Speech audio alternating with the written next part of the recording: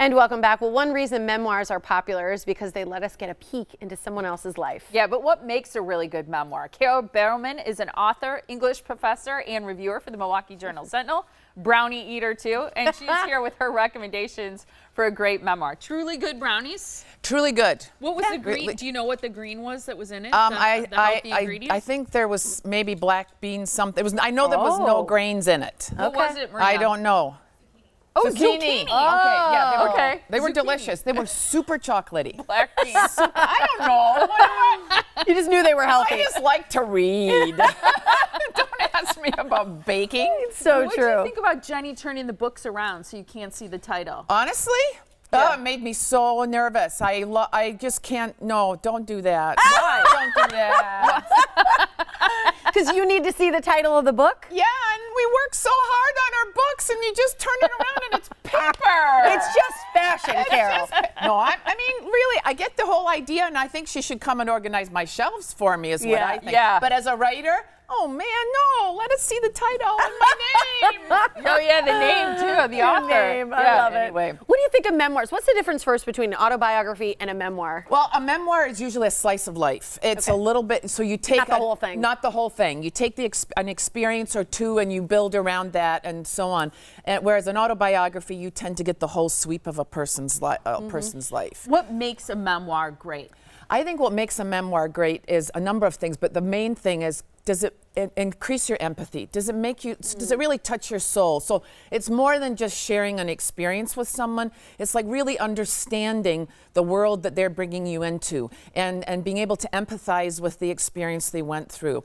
Also, a really good memoir can sort of teach you how you might respond in a similar situation if something like this happened to you. Right now, there's a lot of memoirs out there that are very about really intense traumas.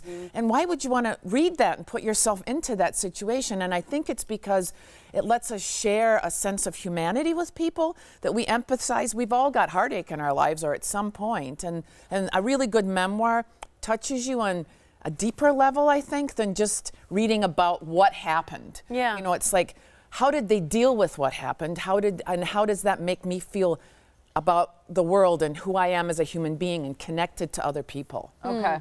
That's interesting. And I think you're right. I do think we want to feel something. You know, we want to be moved. So let's kind of go through the ones you suggested here and tell us what each one of these maybe may bring us, you know, as a feeling. Absolutely. The first one is Educated. This is by Tara Westover. I love this one because she lives in a family of survivalists in Idaho. Love that. And never gets an education in any way at all except for, you know, how to grow things and survive.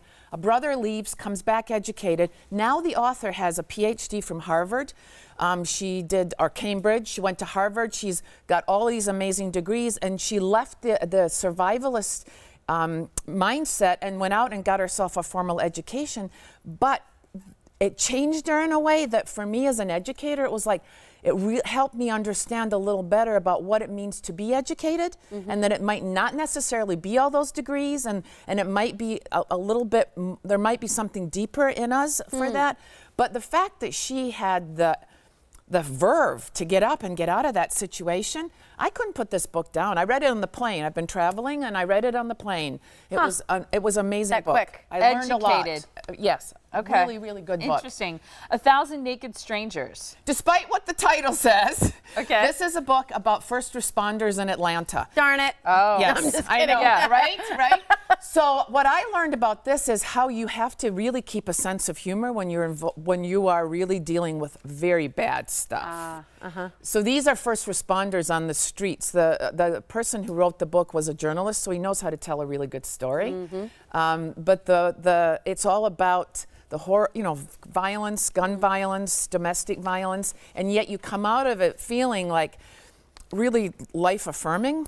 And he uses some really dark humor too, so I think that was one of the things that I really learned from this book. Is the word naked in the title to kind of talk about how stripped down and vulnerable these people are? Yes, absolutely. A really good point to make, Tiff. It really is. It's all, and they also do run across a lot of naked bodies on the streets. But yes, it works as a metaphor, right? Yes, it's definitely a metaphor for his theme. That this is who we are at the really fundamental parts of us. Okay, what about It's Okay to Laugh? This book, someone recommended cover. to me. Isn't it a cute cover? Yeah. It's a couple that fall in love, and then right after they fall in love, they realize he has terminal cancer. He's not going to survive this. And I think we've all been in those kinds of situations or know people. So this is a book that really your empathy is really brought into play here. They get married, they have a baby, and they literally live their life as if it's their last day, because for him it could be. Wow. So it's just. Oh, I would think that's hard to read. Yeah. It is hard to read, but this is the one that I really came out of thinking, you know what, you just have to embrace what you have at the moment and live for what you have. And love really is something special if you have it in your life. Yeah. It And really it may be is. gone tomorrow. Right, and that's what this book is about. It's a beautiful book. Beautiful. Yeah. The last one, Talking as Fast as I Can by Lauren Graham. This is my funny, breezy Yeah? one. This All is right. my funny, We need a little breezy break. one. I'm a huge Gilmore Girls fan, and this is a collection of her essays. This is probably more autobiography, maybe even the memoir. She tells lots of stories about how she got into acting, lots of behind-the-scenes stories on Parenthood and Gilmore Girls. It's funny, it's light, but you really get some lessons about how to be a woman in the business. I like this one. Plus, it's always nice to have a breezy read. Yeah. It's a memoir. Something kind of quick and light. Yeah. All right. I like that. Good. That runs a whole gamut of emotions. You can follow more about Carole Barrowman at her website. It's barrowmanbooks.com. Thanks, Carole. You're welcome. Great to see you. Thank you.